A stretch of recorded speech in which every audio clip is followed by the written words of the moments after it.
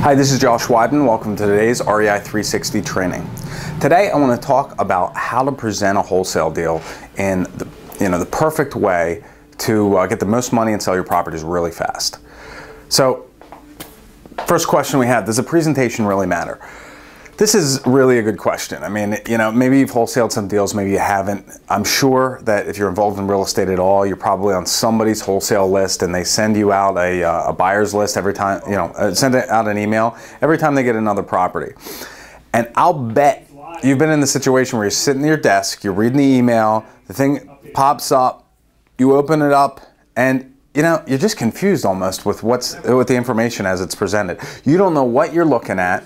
And I'll bet you've turned down deals or passed over deals just because you didn't know what was there. I know I've been there and I've kicked myself because I've seen the email, I did something else that didn't look that promising, and then I find out that a friend of mine or another business associate bought the property and made a ton of money, and I'm kicking myself.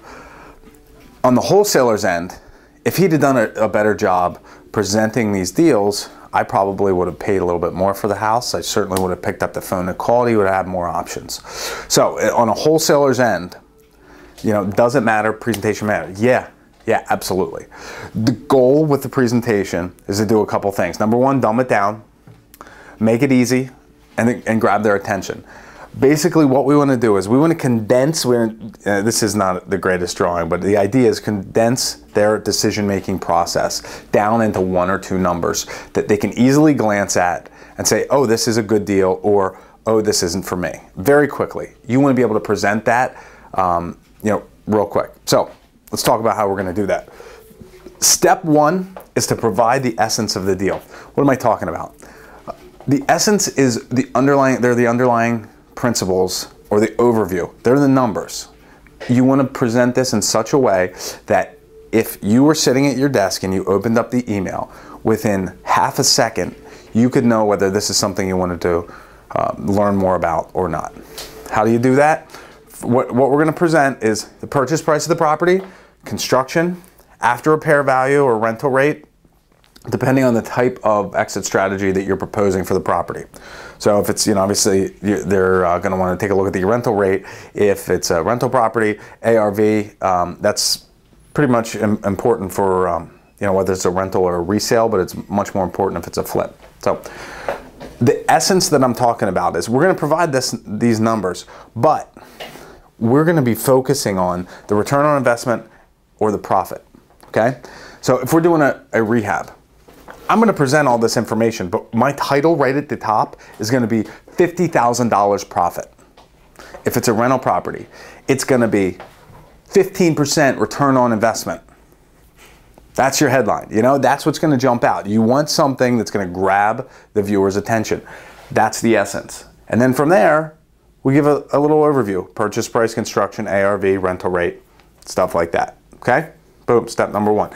Step number two, and maybe this should be step number one, but step number two is going to be make sure you have a deal for your buyer.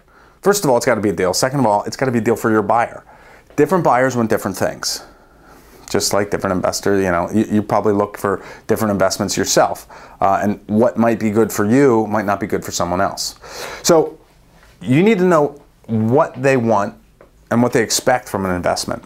If I'm a rental property investor, maybe I'm looking for a certain return on investment in a certain neighborhood, okay? If somebody provides that to me, I'm gonna be more apt to buy and buy a lot and buy quickly, So you wanna present this in such a way that, or you wanna present these properties to the people that are looking for them. If you've got somebody that's looking for flips, why would you send them an email or present them with a deal that's in a rental neighborhood? It doesn't make sense.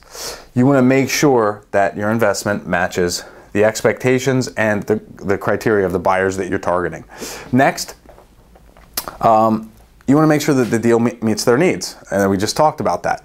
On the flip side, well, not even the flip side. Lastly, you want to make sure that you're not pushing junk.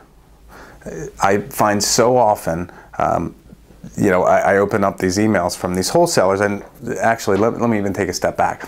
I don't know if you've ever had this experience, but you'll be sitting there, and you're doing your work, and your phone rings, and you pick up, and you say, yes, do you guys buy houses? and I get a call. I know it's a call from a new wholesaler. Usually it's because some guru came to town and pitched them on building a huge buyer's list and this and that and the other thing, and how building the buyer's list is the most important part of wholesaling. And you know, the whole point of their conversation is to get my email, get me on a list, so that then they can send out emails to properties that they get that usually they got from another wholesaler who is, you know, they put $5,000 on the deal and send it back out, and you know, before you know it, I'm on 50 different lists. I'm getting 5 different emails of the same property at 5 different prices, and I'm ready to lose it. So nobody wants that. Not you, not me, and it doesn't do anybody any good. Make sure you're not pushing junk. If you have a good deal, people will buy from you. If you present it well, they'll buy for more money and more quickly. So, step 2, make sure you have a deal for your buyer. And step 3, and this is where we're going to spend a lot of our time with the training, is show your buyer how the deal meets their needs. Now, when I create these flyers to send out, I'm talking electronic flyers. You can print out the flyers or whatever. I try to make my buyer's life easy. If they like my headline, you know, if they like this essence of the deal, $50,000 profit, I want to create backup material or, you know, backup references so that they can easily go review the data that supports my claim for the $50,000 profit, okay? So what's that mean? First, we're going to do the work for them. We're going to give them the easy access to the information. First, I pull comps on the property and I provide them with a list of the comparable sales. If I tell them the ARV of the property is $200,000 and there's nothing to substantiate that number, it makes me look like a fool and makes them not interested. However, if I can present comps where I say property's worth $200,000 and I can show, oh, there's 5 houses on the block that, or you know, in the neighborhood that sold in the last 6 months for between 200 and 220, that makes me look great because, you know, I'm just as apt to say it's worth 220. You want to make sure that you're giving real comps. I'm talking about the same number of bedrooms and bathrooms, same neighborhoods, the same types of properties, same square footage generally. You can, you know, REI 360, you have a great tool with the eComps tool where you can pull comps in any neighborhood all across the country. That's one of the tools, that's one of the, you know, supporting references that I use with my buyers. I'll show them, hey, I say it's worth $200,000. Here's an eComps layout of all the properties that sold recently within, you know, a general vicinity, and they're able to look at the same numbers I'm looking at. Next, real rehab numbers. If you tell me a property is going to only cost $15,000 to do all of the repairs and you're gutting the thing down to the studs and rebuilding it, I'm going to laugh in your face. I don't care if it's a 1-bedroom apartment or if it's a you know, a full house. 15 grand's not going to get it done. You want to be able to present to them an honest you know, presentation of what this is going to take to get the work done. What's that mean? That means knowing your construction figures. And if you're not comfortable with them, that's okay. But that's why we provided the construction estimator in, you know, in the tool section of the site. So you can go in there and you can go itemized, room by room by room, item by item, and you can give a realistic expectation of what the construction costs may be. It might cost them a little bit more to do the work, or it might cost them a little bit less. But at the end of the day, they're going to respect your you know, your estimate, because you're going to be able to provide them with an itemized breakdown. It's something that, you know, this is supporting material. Again, just bolstering this claim of 15% return on investment, $50,000 profit, whatever your essence is or your headline is when you're putting out these deals. Next, pictures and video. This is a great technology, you know, a great age technologically. It's very simple with a cell phone to click pictures, a ton of pictures throughout the house, or to do a video walkthrough. I do a video walkthrough of every single property that I look at. I do it for 2 reasons. First reason is I want to remember what I looked at. You know, if I'm looking at a couple dozen properties on a monthly basis, somebody calls me from 2 months ago, I'm able to pull up the video of the walkthrough that I did while I was at the property and comment on, you know, on specifics on the property.